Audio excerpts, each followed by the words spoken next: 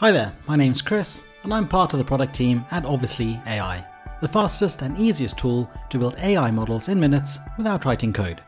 Today we're going to build a model to predict customer churn.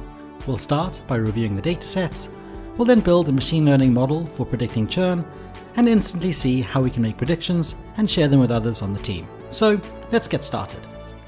In this dataset, every single row is an individual customer, and every column tells us something about that customer, like gender, dependents, senior citizens, etc.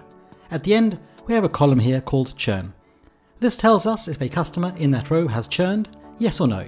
This is a historical dataset, and we now want to predict if a new customer is likely to churn. To build a model, we start by uploading the CSV. We can upload spreadsheets, connect to apps and services like Salesforce and Dropbox, and even databases like MySQL and BigQuery.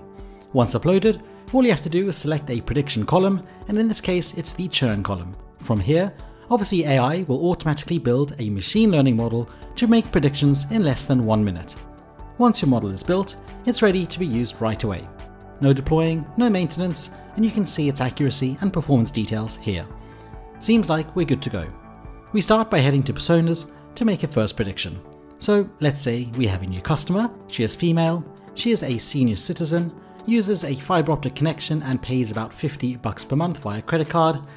As I change these details, I can see the prediction for this new customer come up right here. The possibility to churn is 74%. Now let's head to export predictions. We can upload a list of new customers and get a prediction on each one.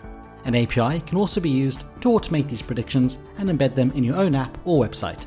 You'll also have the option to get a shareable link to send to anyone in your team.